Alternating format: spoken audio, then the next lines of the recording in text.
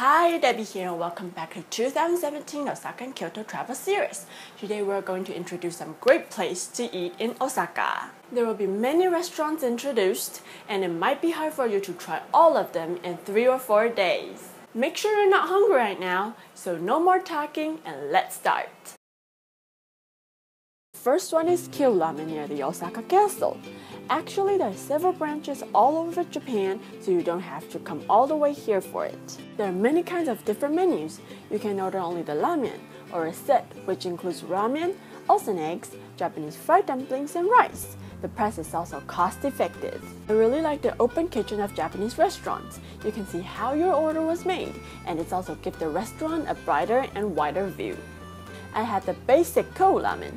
The noodle was really chewy and also the roasted pork yakibura was sweet and well cooked. I finished all of them in 10 minutes. It's just too delicious. Another ramen shop is Uji-en Ramen. This one is pretty famous among travelers because of the special order process. There is only one choice, but you can adjust the richness of the soup, spicy or not, or add some sides to your order. It's like a customized ramen. The noodle of Uji-en Ramen is much more thinner than the cubes, so I like Q better. Uji-en Ramen also sells instant noodle that you can bring back home. The second must-try in Osaka is the takoyaki. It's a ball-shaped snack made from wheat-based batter, which also has cabbage and diced octopus inside. You can see takoyaki almost everywhere in Osaka, and there are several famous takoyaki restaurants too. The one I went is the Otako Takoyaki, which is right on the main street of Dotonbori. The highlight of the takoyaki is the dancing katsuobushi and mayonnaise on top. Put the takoyaki, katsuobushi, and mayonnaise together into your mouth. You can find their taste match perfectly. There are many takoyaki restaurants, so if you want to know which one I recommend it, click the Google Map link in the description box to find out more. Sukiyaki is one of the must-try when I was planning my trip. Luckily, I found Sukiyaki Ichiban, which is near to Dotonbori. It's famous for the all-you-can-eat wagyu. To start the sukiyaki, you first heat up the pan with some oil, then put in the meat. When the meat is half done, pour in the sauce and dump in the vegetable and wait for it boils. This is how Kansai people eat their sukiyaki, but if you go to Kando, it's opposite. Interesting, right?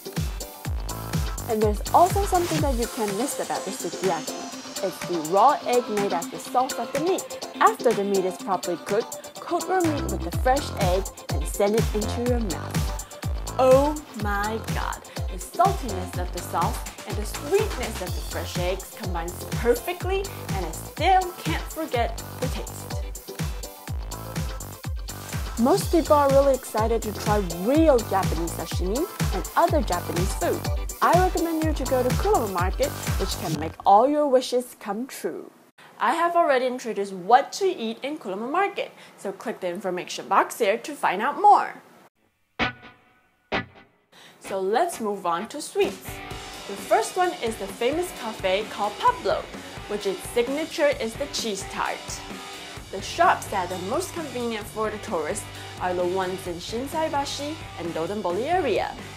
The one on the Shinsaibashi shopping street is for takeout, while the one in Dotonbori has seats. They have a variety of sweets and sandwiches for you to choose, and the cheese tart also comes in different flavors.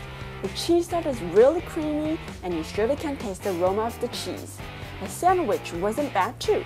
It's really a great place where you can take a rest if you are tired of shopping. Another sweet is matcha, which is a must-try on every traveler's list. Uji-en on Shinsaibashi shopping street sells matcha ice cream that's pretty impressive. Don't forget to give it a try. What about the matcha in Kyoto? Don't worry, I'll be filming another video especially for the matcha in Kyoto. These are the restaurants that I tried in Osaka. It's already a lot, but there is still something that I didn't have a chance to try. It's kushikatsu and okonomiyaki. Kushikatsu is a deep-fried meat or vegetable on a stick. It is said that the kushikatsu was originated from the Shinseigai district in Osaka. The two famous stores are Ganzo Kushikatsu Daruma in the Dotonbori area and Yaegazu near the Tsutenkaku. Another thing that I didn't have a chance to try is okonomiyaki. It's a pancake-like dish containing a variety of ingredients, and the Osaka style is the main version. There are many okonomiyaki restaurants in the Dotonbori area, and the two that I passed by is Mizuno and Chibo. They're both pretty well known. If you want to know what other okonomiyaki restaurants are recommended, also click the Google Map link in the description box. I'm so hungry after filming this video, and I'm already missing their taste. The two that I didn't try will definitely be on my list next time I visit Osaka. So I hope this video can give you more idea on what to eat in Osaka. And also, I'll be filming a video about what to eat in Kyoto too. So stay tuned or subscribe to my channel to find out more. I'll see you next time. Bye bye!